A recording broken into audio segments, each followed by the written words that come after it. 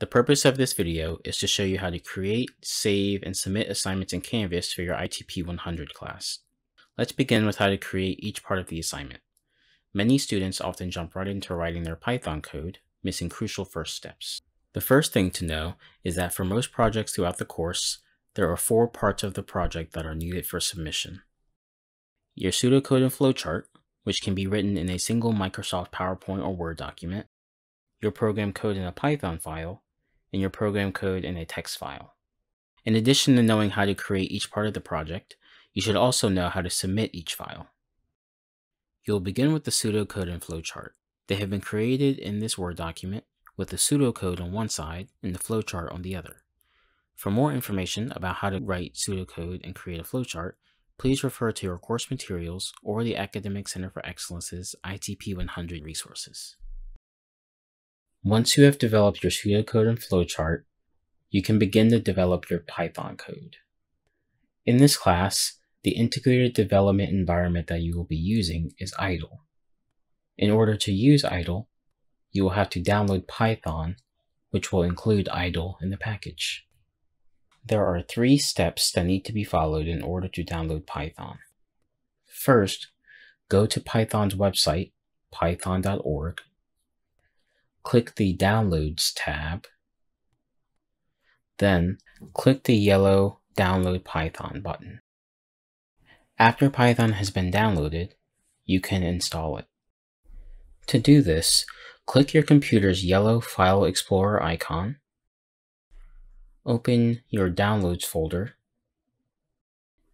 and double-click the file that was downloaded. Double-clicking that file will bring up the Install Python window. In this window, click the Add Python to Path checkbox, and then click Install Now. The setup will take some time to complete. When it finishes, close the window by clicking the button that is labeled Close. When the download and installation is complete, you then have to open idle. To do this, move your cursor to your computer's search feature, type IDLE, and select the first option that is given. After opening idle, the window that will appear is called the Python shell. Rather than writing your code in the shell, you're going to click on File, move your cursor down, and then click on New File. The blank page that appears is where you will write your code. When you have finished writing, running, and adding comments to your code, save the file to a location on your computer that is easy to access.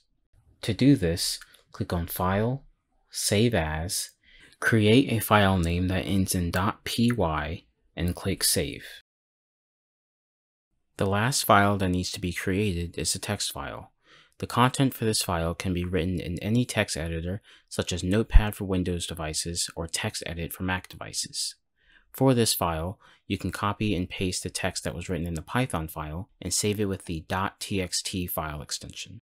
You would save this file in the same way that you saved the Python file, except this time you have to add .txt to the end of the file name. Now that you have gathered all of your files, it is time to submit them in Canvas. To submit your files, navigate to the project's submission page, click the Start Assignment button, then click Upload File, choose File, and select one of the files that you need to submit. To add your other files to the submission, you will have to click the Add Another File link, which will allow you to choose another file. Before you hit the Submit button, you should make sure that you've added all 3 of the files that you need to submit. The files should contain your pseudocode, flowchart, your program code in a Python file, and your program code in a text file.